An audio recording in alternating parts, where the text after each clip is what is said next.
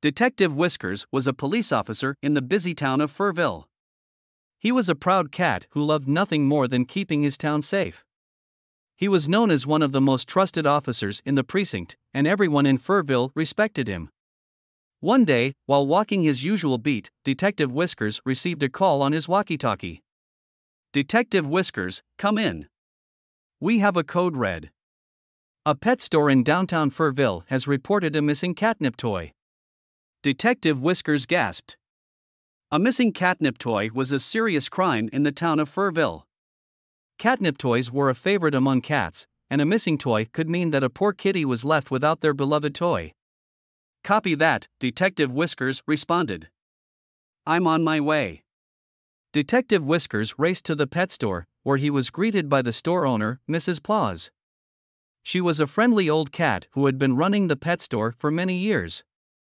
"Detective Whiskers, thank goodness you're here," Mrs. Paws said, looking worried. "I can't believe someone would steal a catnip toy from my store. It's just not right." Detective Whiskers nodded in agreement. "Don't worry, Mrs. Paws. I'll get to the bottom of this." He examined the store carefully, looking for any clues that might help him solve the crime. He noticed that the cash register was open and that the door to the back room was ajar. Detective Whiskers approached the door cautiously and peered inside. He noticed that the back room was a mess, with boxes of pet food and toys strewn about. He also saw something glinting in the corner of the room. As he got closer, he realized that it was a small, pink catnip toy. Detective Whiskers picked it up carefully and examined it closely. It was the missing catnip toy. Just then, he heard a noise behind him. He turned around to see a small, scrappy-looking kitten staring up at him. The kitten looked guilty. And Detective Whiskers wondered if he had something to do with the missing toy. "Hey there, little one," Detective Whiskers said, trying to sound friendly. "Did you see anything suspicious around here?" The kitten looked nervous and didn't say anything. Detective Whiskers tried again. "Did you see anyone take the catnip toy?" The kitten looked away, refusing to answer. Detective Whiskers sighed. He knew that he had to do something to get the kitten to talk. He thought for a moment and then had an idea. "Hey, I have an idea," Detective Whiskers said. "Why don't we play a game of catch?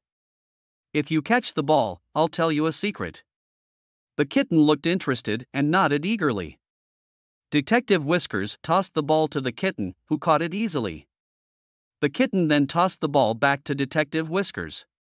"Okay, here's the secret," Detective Whiskers said, lowering his voice. "I think I know who took the catnip toy. And I need your help to catch them." Detective Whiskers rushed over to help detain the thief. "Well done, little one," Detective Whiskers said, patting the kitten on the head. "You caught the thief." The thief, a small tabby cat, looked up at Detective Whiskers with frightened eyes. "Please don't arrest me," he said. "I only took the catnip toy because I couldn't afford to buy one myself. I promise I won't do it again." Detective Whiskers looked at the tabby cat thoughtfully. He knew that stealing was wrong, but he also knew that sometimes cats got desperate. "Okay," Detective Whiskers said finally. "I won't arrest you this time. But you have to promise me that you'll never steal again. And if you're ever in need of a catnip toy, come to me and I'll make sure you get one." The tabby cat nodded gratefully. "Thank you, Detective Whiskers. I won't let you down." With the case solved, Detective Whiskers returned the stolen catnip toy to Mrs. Paws and made sure that the pet store was secure. He then returned to the police station, feeling proud of the work he had done that day. As he settled into his desk, Detective Whiskers couldn't help but smile. Solving the case and helping the tabby cat had made him feel like he was making a real difference in Furville. He knew that being a police officer wasn't always easy, but it was worth it to keep the town safe and happy. From that day on, Detective Whiskers kept a closer eye on the pet store, making sure that no other catnip toys went missing. And he always made sure to keep an eye out for any cats who might be in need of help. For Detective Whiskers, being a police officer wasn't just a job, it was a way of life.